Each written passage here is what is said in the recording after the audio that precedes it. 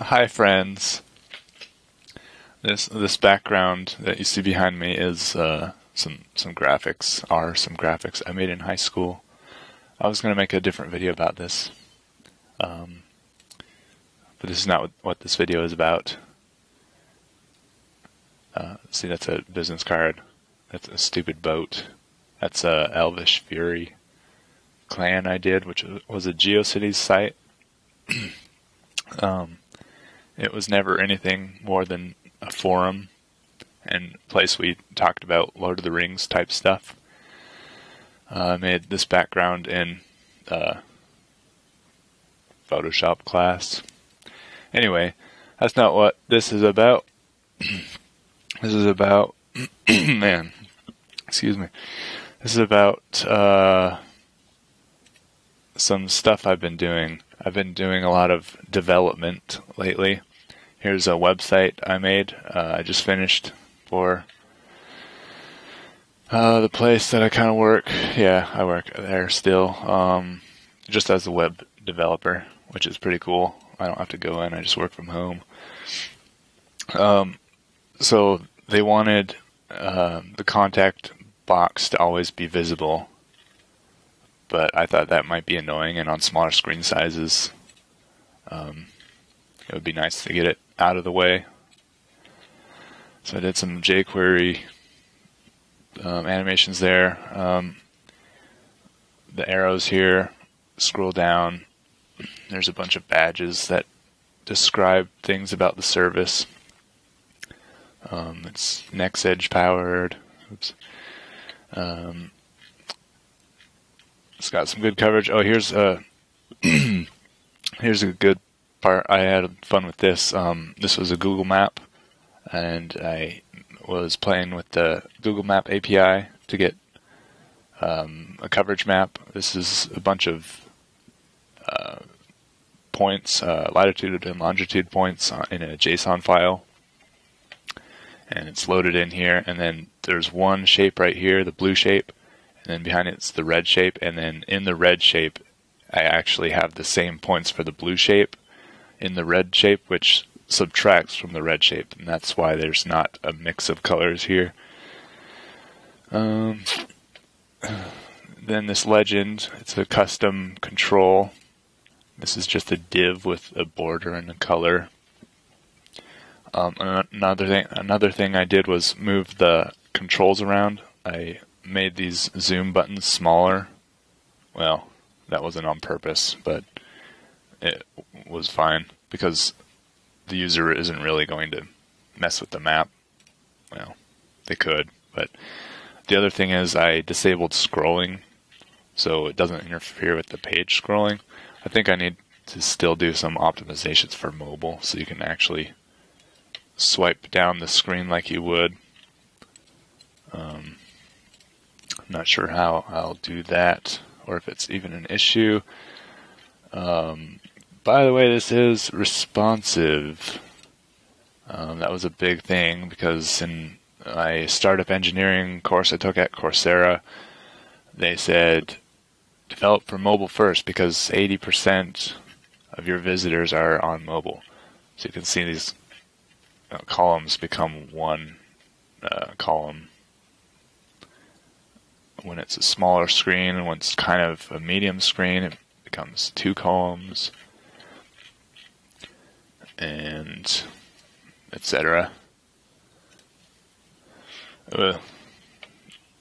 Yeah, this was kind of interesting. I had to do an offset right here in the bootstrap columns. I've never done that before because there's three columns here and 4 columns here. I think I had to make a custom class for this actually. Call mid triple. Yeah, I made a custom class for that. Yeah. Back to my face for a second. Web design is like a very weak point of mine, and I think I got a little better in the process of making this website.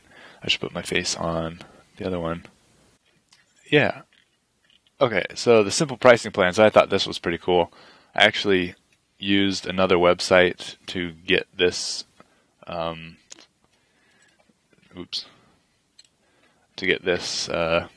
design. I copied some CSS from them, or I was inspired by it. It wasn't an exact copy, but it's pretty nice. The website I copied this was it was a chunk host, VPS service that takes Bitcoin. More features, blah blah blah. The customer would care about that. You probably don't. Here's final contact, and then last thing is this navigation button thing. I originally intended to have the smooth scroll to where you click, sort of like the arrows do. I think that's one thing I need to go back and add in there, or maybe it's nice to have this fast, snappy feel. I like the snappy feel, but I don't know. It depends on what Mobile Talk wants. Alright, that's it for that. Oh yeah, I'm still on camera. Here's a preview, sneak preview. This is teamrpc.info. Right now, it doesn't resolve to anything, but I'm working on the domain through Namecheap. No, I'm using Dotster, but for that domain. But Namecheap is nice. They take Bitcoin.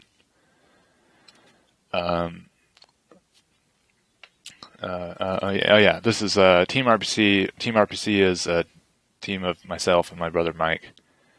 We have done 2 Ludum jams together. Neither of them were complete, as you can see here. This kind of is just a view of our projects that we've done. If you click these, it takes you to the GitHub page. But here's one project that is done. I didn't do this with Mike, but it's a game, so I thought I'd put it on here. It's Guess That Champion, which, oh yeah, I forgot to have it open in another tab. Name that champion. Guess that champion. He used both names. But this is BTCJam for the graphics. This is, I forget, some jQuery, see, like, it guesses what you're trying to type. I forget what it's called. I think it's the one Twitter made. Yeah, it is. What's it called? Like, Guesser or something. I must know. Type ahead. Twitter type ahead. Yeah. So you name the champion. This one is Ari. That's Lux. And that's Alistair, but let's say I get it wrong. Let's say I call him Tarek. Ouch. And let's say I call this one Alistair. I got 50%. 2 correct, 2 incorrect. And it only showed 4 champions right there. That was for development, so I could quickly get to this end page and see if my little graphs were rendering correctly, which took some work to get them to fit in this size and the size of the screen. Yeah, that's it. Oh, there's a script on the back end, the server side, that automatically brings in. I'm gonna go there. Yeah. Guess that champion. Cloud9 IDE. It's so lovely for web development. Like I don't even use Emacs anymore. It kind of makes me sad. Well, I do use Emacs for DevOps stuff, but yeah, there's one thing I need to fix on the game, but it's playable right now, completely playable. So I'm going to release it probably tomorrow once the domain, the Team RPC domain, is good to go in alpha state, of course.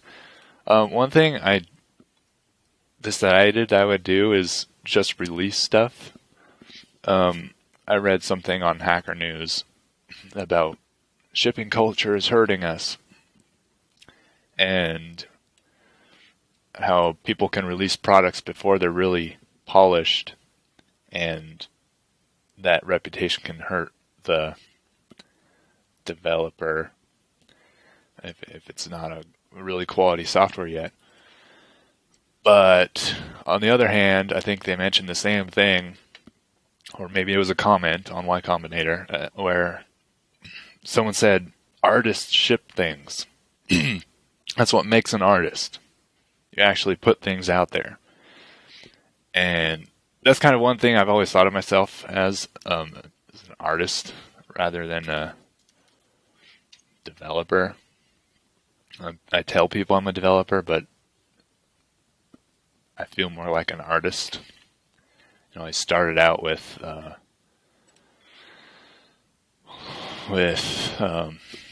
you know, like Flash, Photoshop, Cinema 4D. I always just got those pretty quickly. But where is it? I think I say it on here. Artist number one, first and foremost, artist, and then hacker comes later. So that's what I'm doing. I'm trying to get stuff out there, and that's why I made that hoster project on GitHub I talked about in a previous video. That was right after I thought of I should start releasing stuff. And yeah, that's what I'm doing. And that's why I'm going to release this game as is. If people like it, then I can keep working on it. If people don't like it, then I just won't work on it. Whoops, I forgot to talk about this part. The server side, there's a lot of game code here. Anyway, no, not anyway. Look at my game code. Drool at it. Actually, it's pretty horrible, some parts of it. The preloaders, I'm not proud of. The preloaders don't even work. Well, it's supposed to bring in all the champion images and cache them locally and then display them, but it doesn't. I'm not sure why, where I'm going wrong. It's an alpha, early release, early access, whatever. Where is the part I wanted to show? It's in lib. Download Dragoon. Riot, the creator of League of Legends, has a service called Dragoon. It's for developers, and you can fetch all sorts of game information, game data, champion data, potion data, images. So I made a script that uses the request library, a file system extra library to recursively iterate through directories, and comp for configuration, a League of Legends API. I forget what this part does, the League API, why I need it. Oh, I know what it does. It gets the latest game version, and then using the game version, it goes to the creates a temporary directory. Yeah, here we go. It gets latest version. This is some nice code. I think. At least it's not using anything like async, but still it's very readable, and it doesn't have crazy indentations. Like the code's not going all the way out to here. It's only there. Because it's all functionized, callbackized, I don't know. So it gets the latest version, downloads the Dragon Tail. Is that what they call it? I don't know. It's basically an archive with all the game information. It extracts it, it places it in places the extracted files, which would be some JSON and images in the correct directories, which is somewhere like public files, game, data. Yeah, here we go. There's the champion JSON. You can see all sorts of information about each champion that I'm not even using. All I'm really using is the image name and the champion name. And then I compile object of game data that has the full path to the champion image, and also has the name associated with it. Sometimes atrox.ping, let me find an example, Monkey King. There's a champion, Monkey King. His name in the game is Wukong, but for some reason his ID is Monkey King. And it's monkeyking.ping, and his name is Wukong. If you guessed Monkey King in the game, you'd get it wrong. I don't know why, but anyway, there are some instances like that. Yeah, and then got all the champion images, lots of them. Here we go, Satan. That is Satan. Okay. Oh, that would be a funny Easter egg. Change T-Mail's name to Satan. It's true, though. He's Satan. Yeah, so that's the thing. The whole point was, ERF for the champions that aren't recognized. That's an Easter egg, kind of. ERF is this champion in the game that was in the game for an April Fool's, like, several years ago, and then he was removed permanently from the game, and he's only in the game as champion skins, but kind of a legend of the legendary game. No, that wasn't funny. Okay, that's it. The whole point was I automated the part that changes in the real game. The thing that changes in the real game is they add champions every now and then. Yep, okay. I think that's all I was going to talk about. Oh, Volter, I had Volter open. Volter's so nice. They also take Bitcoin. Yep, okay, that's it for now. This has been a sneak peek of some stuff, and I'll see you later. Uh-oh. I think there's a huge delay.